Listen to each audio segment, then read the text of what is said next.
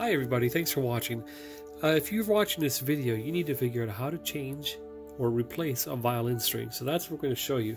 This is my daughter's 3/4 size violin. It is missing one of the 4 strings. You can tell it's actually missing the string right here, which is called the G string. Before you need to go out and run out and buy a new string, you need to know what size the violin is. Like I said earlier, this is a 3/4 size. Then you need to buy the appropriate size string. This one, you can see right there, it says 3/4 size, and it is the G string. And something like this is going to cost you probably around $4 or $5, depending on the store you buy it to. You can get it online for around $5. Some of the more expensive stores, you can probably pay $10 for it. But let's just talk about what we're going to do. We're going to use a pencil too, a graphite pencil, because this is a lubricant, graphite. And up here in the nut, this is called the nut of the violin, right by the peg box, we're going to lubricate.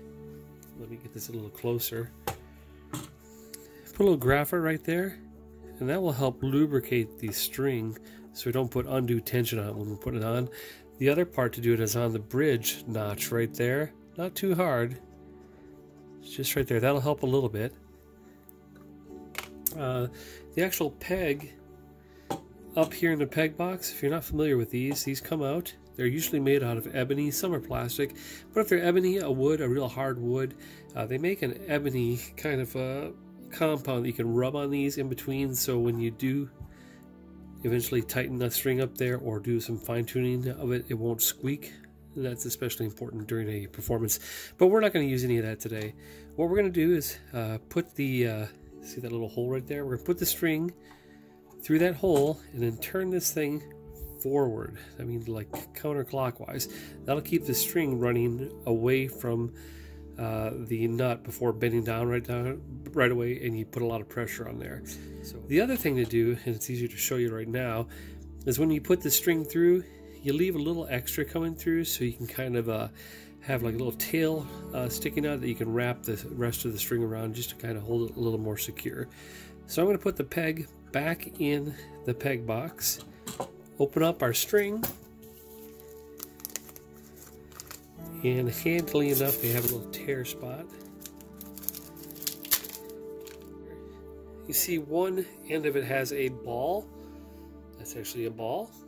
That's what they call it. That'll fit down in the tail piece down here, and we want to seat that ball in there completely, and we'll do that first. Try to get that up here. Put the ball in there. There's a little slot, you want to get it in.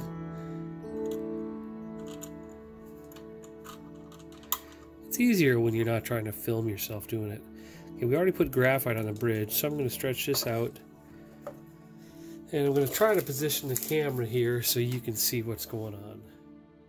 Okay, we position the camera to be right above the peg box, and you can see the red end of this G string. I'm going to try to push this through that hole in the peg.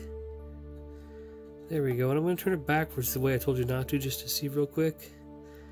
Make sure I got it all the way through. Okay, yep, I got it all the way through, and you see that little extra right there? Okay, now I'm going to turn it, try to get that little tail that I have in there under as I turn this to tighten it up. That just helps it hold it a little more secure.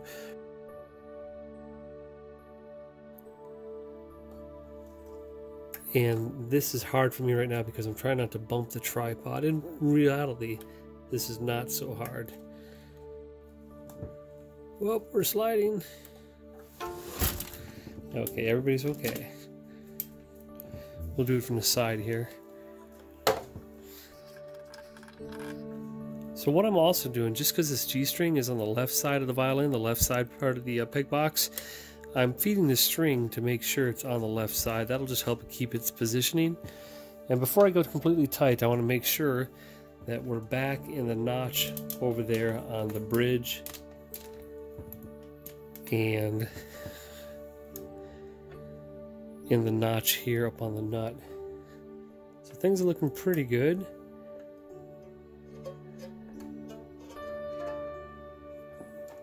Okay, in a nutshell, all you have to do is, if the string is not on there, you'll just put the new string in the back here, put the ball in that little slot, seat it, make sure you graphite the bridge there and it's seated in that little notch in the bridge. All the way up here in the end that you'll be replacing, stick it through the pin hole in the actual peg and turn it forward so it's not bent under. That means looking at it from this side, you're going to turn it counterclockwise. And once it's in, you'll just need to go ahead and do the normal tuning. But it shouldn't be daunting. You're not going to need a tech to do it. If your kid knows how to tune a violin, they should probably know how to replace a string. This might help them do that. That's about it. So that's your tutorial on how to go from no string to string installed. Hope this helps. Thanks for watching.